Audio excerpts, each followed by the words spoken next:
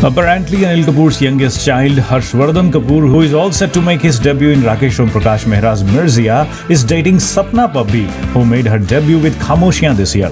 Before entering Bollywood, the actress played Anil's daughter in his TV series 24, and that's where she met Harshwardhan.